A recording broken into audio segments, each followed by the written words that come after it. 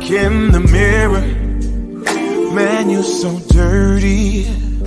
Yeah, you look so dirty. You were never worthy. Lately it's you. Welcome to the Jeremy Hill Show. If you're easily triggered, leave now, because this is not the show for you.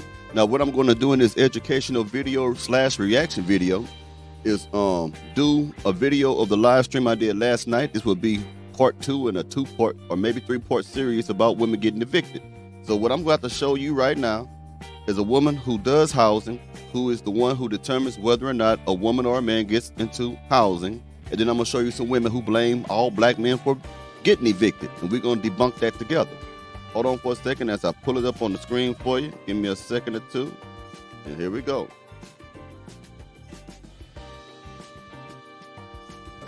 Housing security in the U.S. since the pandemic is on track to become... Let's talk about this. I've seen a lot of women on TikTok saying that it is the black man's fault that black women are being evicted.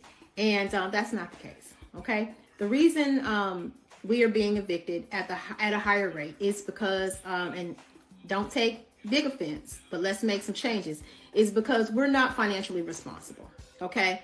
We're not prioritizing our bills and allocating our funds correctly, okay? That is 100% correct. Like I said last night, a lot of these women are trying to live above their means. They're trying to keep up with the Joneses. They are too worried about what their female peers think about them. They won't ever want to think that they're doing well. These women won't ever want to think that if they go out to the mall, they can buy a Birkin bag, that they dress in Chanel, that they dress in Louis Vuitton. But here's the kicker, though.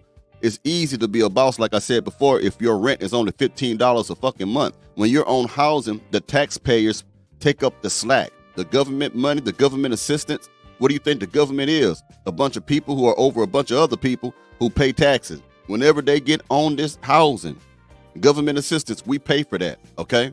And you'll see women out there running around buying eyelashes, buying $200-$300 weaves, putting money on weed, putting money on Ciroc, putting money on Percocets, putting money on a whole lot of other things, to the point where they don't even budget their money well enough to stay in a home, so they have to get kicked the fuck out. Okay? Let's keep going. Okay. I had one of my residents told me, she said, I have to pay my more important bills first.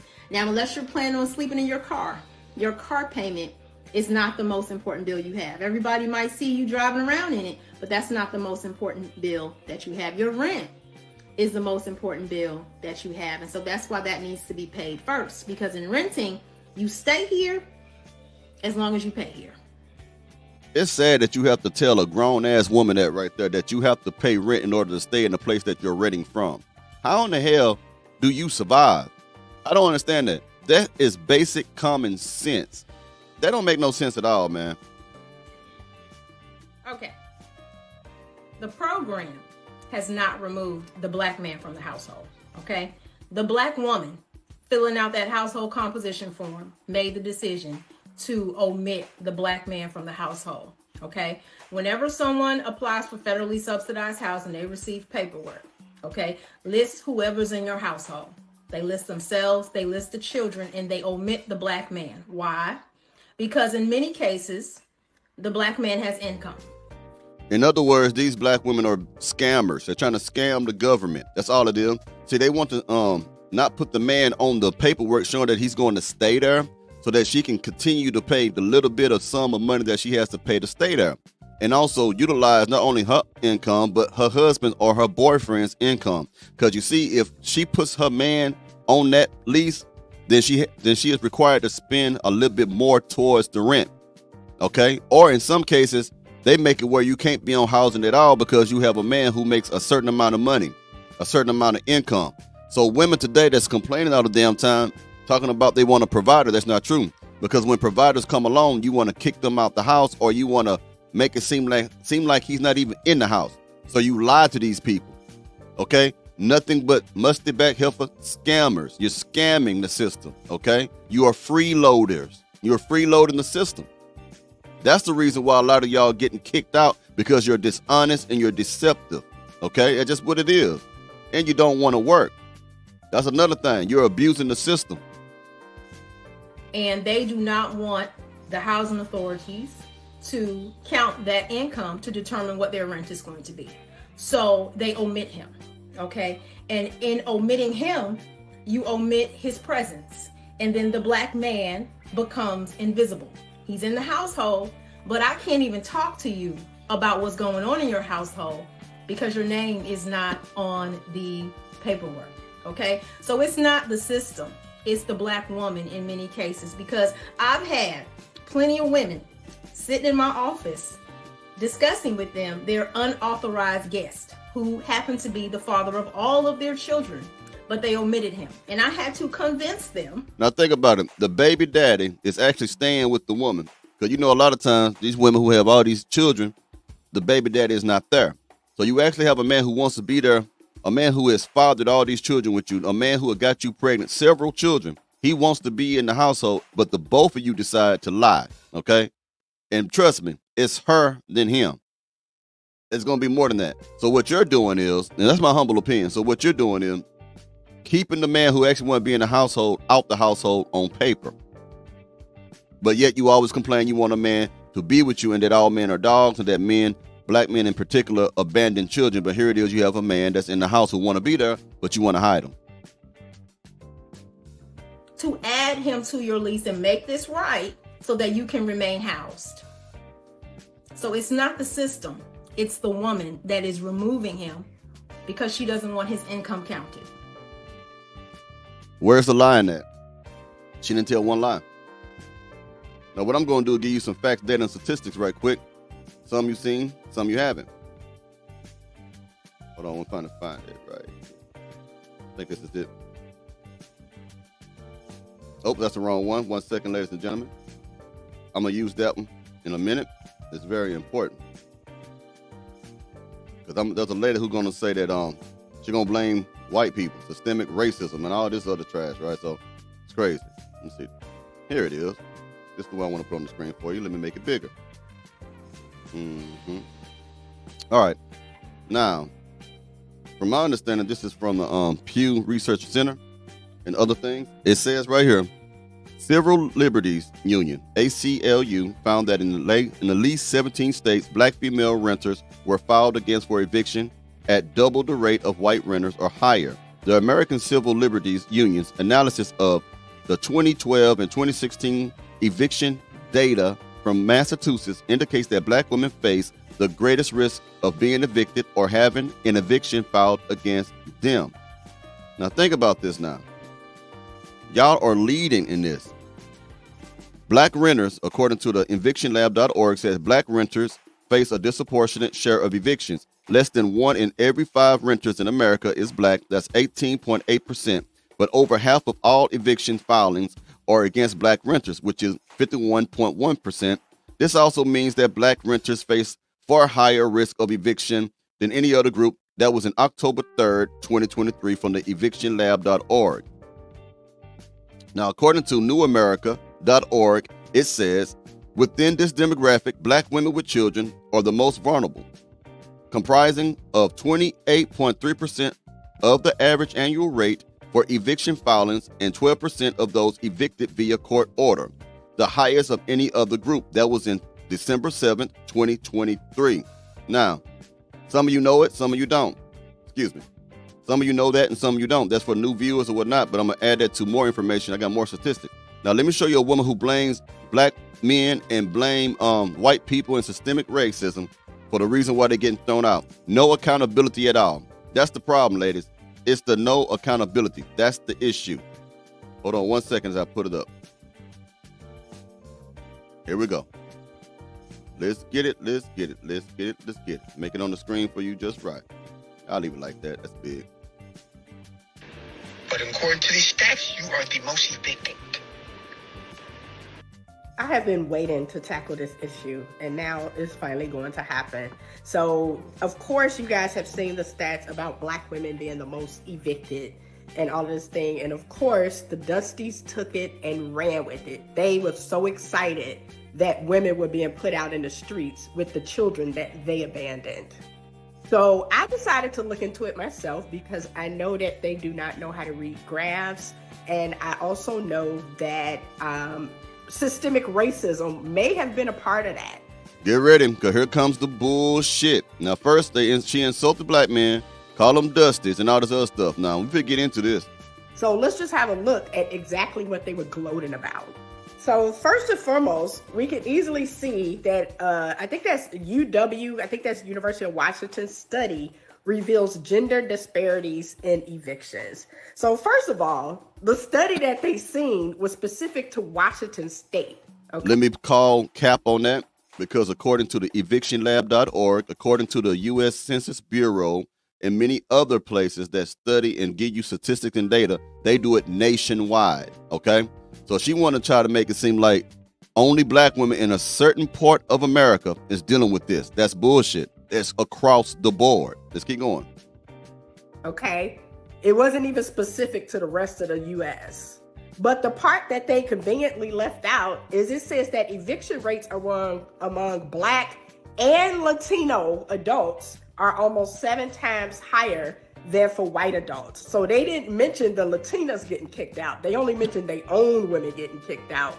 The reason why we're not mentioning the white man or the Latino man or the Asian man in this scenario is because we're talking directly to the women of our community. That's why we're not mentioning them. We know that they deal with this situation too, but it doesn't change the fact that the black woman is leading when it comes to women getting kicked out, from the Latin women, from the white women to the Asian women. Okay, it doesn't change that. And one other reason why we're talking directly to you is because you've been talking directly to us. You've been calling us dogs, telling us that we are men who are abandon our children, when the statistics plainly show in American Sociological Association statistics and other statistics will tell you that black men are the most involved with their children. So that's why we are talking directly to you. This is classic deflection. This is an immature mindset where a woman would say, well, other people are doing it, so why you ain't talking about them? They're doing it. I did it, but they're doing it too.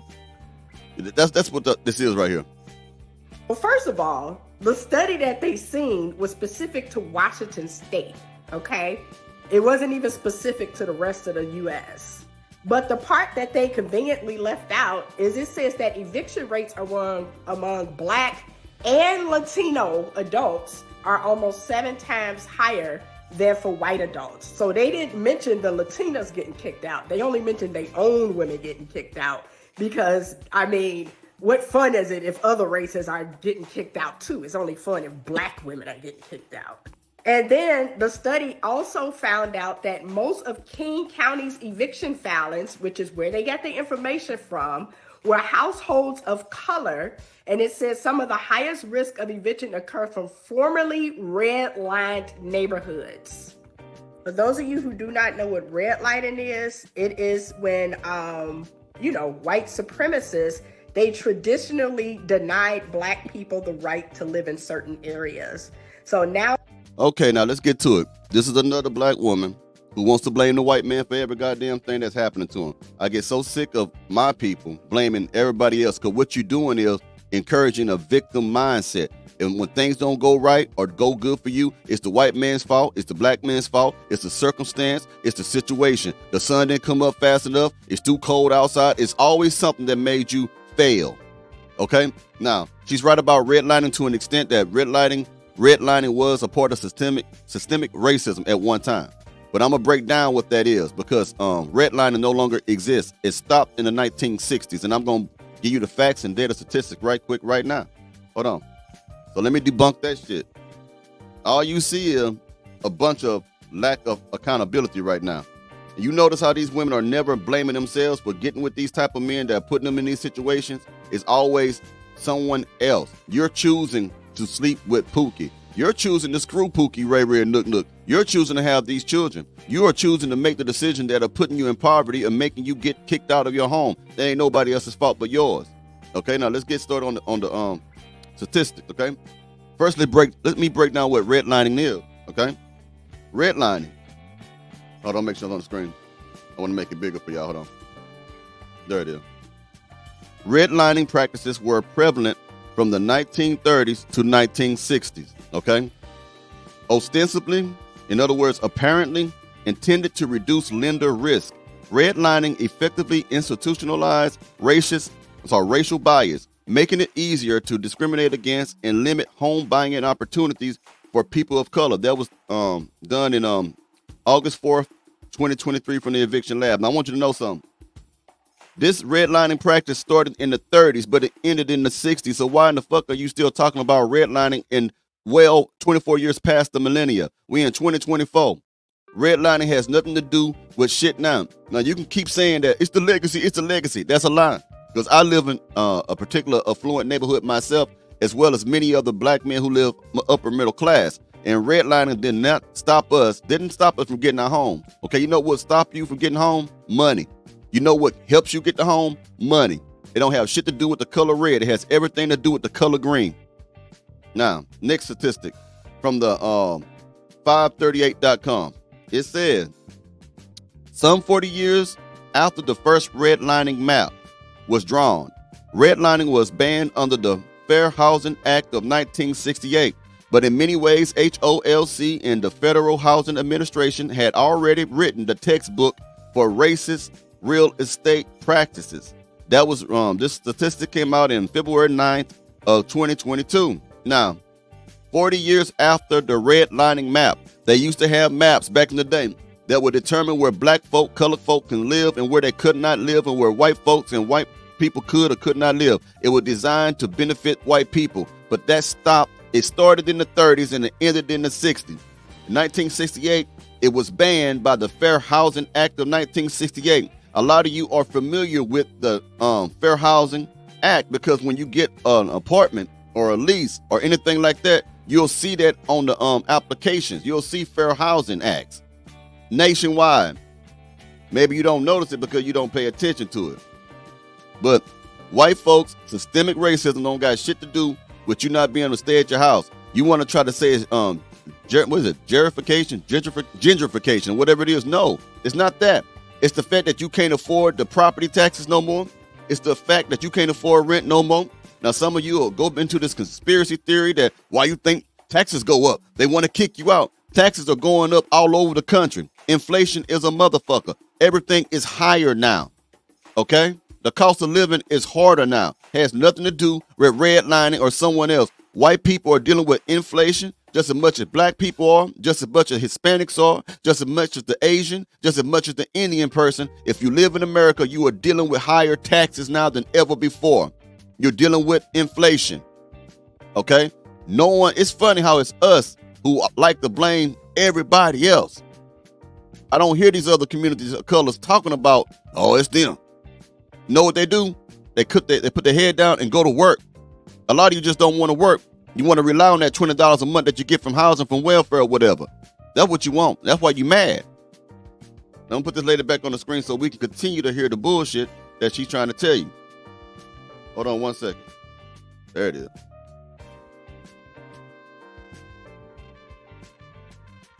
Now that the redlining has been erased, those same areas that was most heavily redlined are now the source of the highest eviction rates for black women. And then I also found this piece of information that says calls to the police to report domestic violence could also provide why landlords are evicting women as well. Because guess what?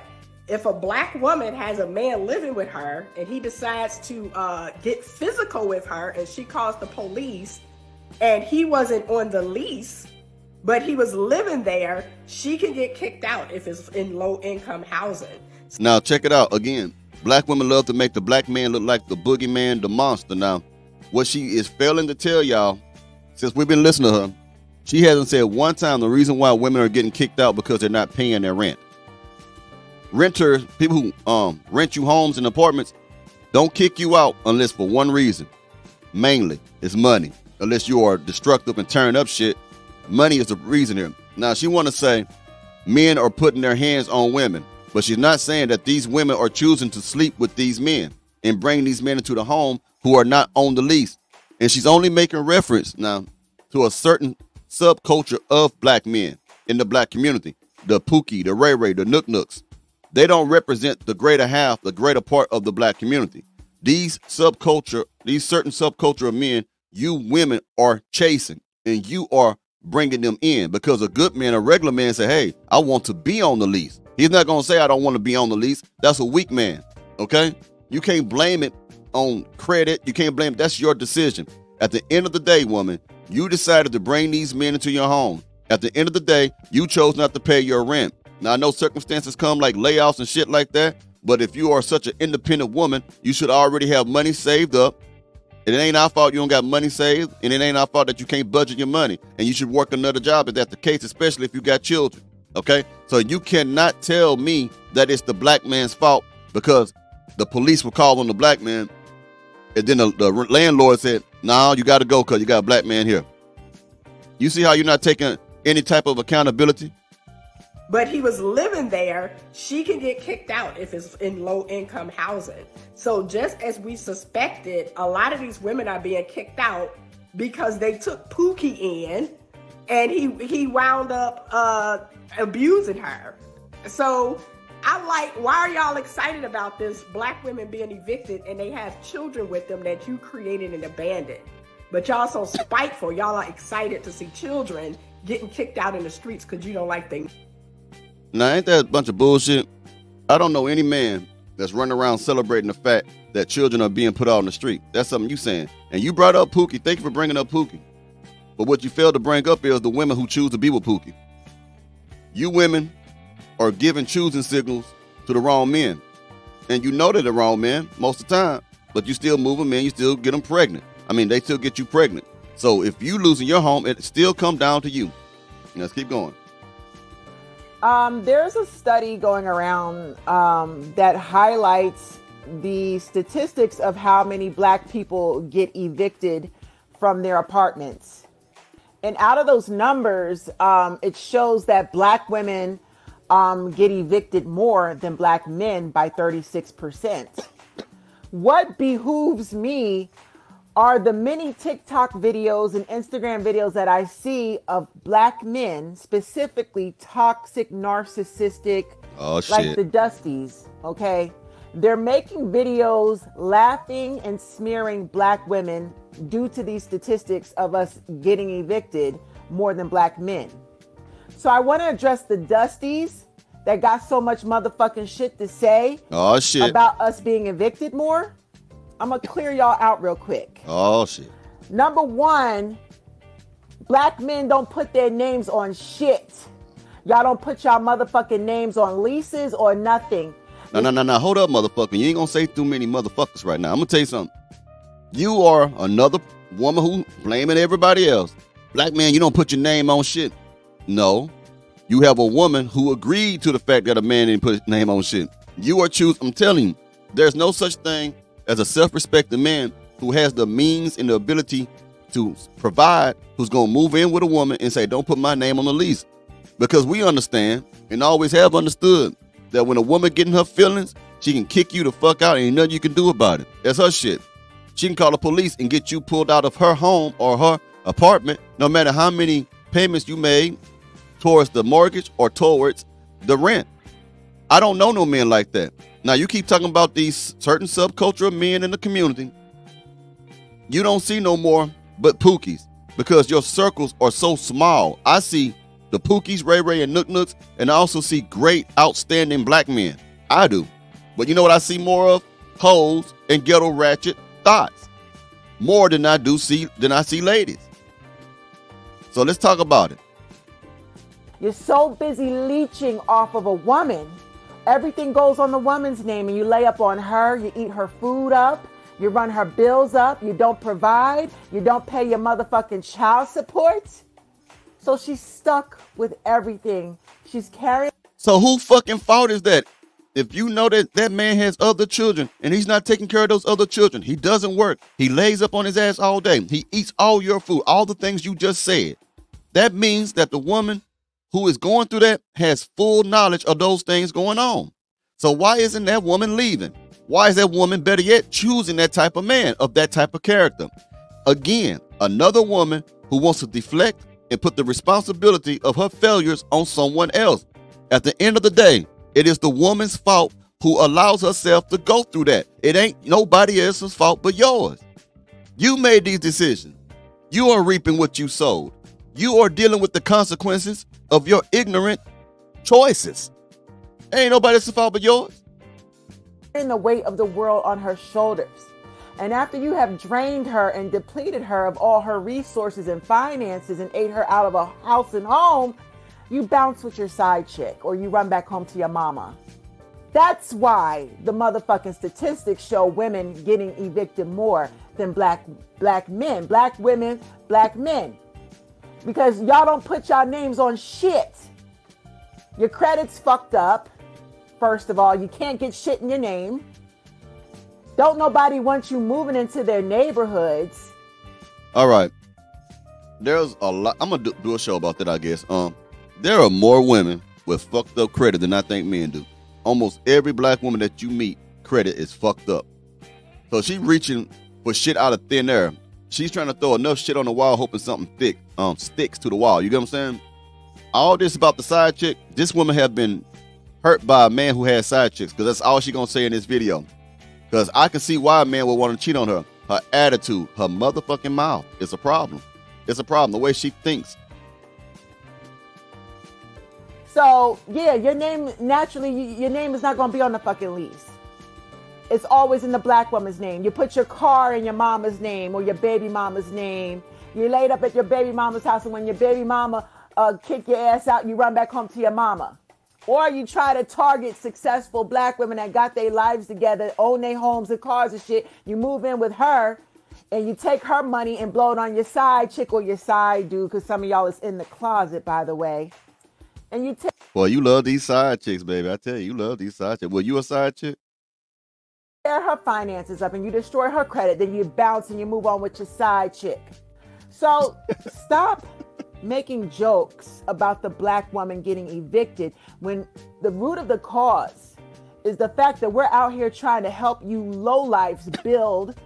We try to lift and build y'all up, and y'all tear us down and move on with the next woman, just to repeat the cycle with the next woman. And for most of y'all that were raised by a single mother, ask your mama what happened to your daddy and why did he leave y'all like that. Watch what you say. Now, if a man's daddy dealt with a woman like you, he wouldn't have to ask why he left. Because it's obvious. I don't even know you personally, and I can already listen to you and tell you that I wouldn't want to be in the same room with you. I wouldn't even want to touch you. I don't know, maybe if I was drinking a lot of scotch or something and, you know, yeah, I'm going to say something vulgar like, shut you up, put something in your mouth, but I'm not going to do that. I'm going to remain a gentleman today. Now, if I would have said, put something in her mouth so you can shut the fuck up, then I would have become, at that moment, the gentleman who has gone rogue. Fuck it, I'm going to be the gentleman who gone wrong. Bitch, oops, I'm trying to stop using the B word because I love to say it so much. I'll put something in your mouth. Anyway, y'all let me know what you think about this, man, in the, comments. This is part 2. I might do a part 3 to the eviction series. I'll talk to y'all later, and y'all have a good one now, you hear?